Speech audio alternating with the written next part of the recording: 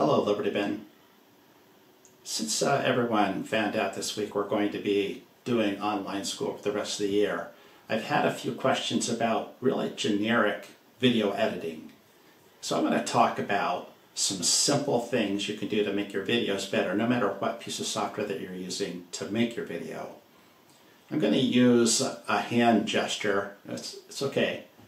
Just count to 5 on my fingers. And then using the footage of my fingers, I'm going to show different cuts that you would make and how you would do those in different pieces of software to come up with the effect that you want at the end. The whole goal here is that you can spend less time making better video that you're happier with.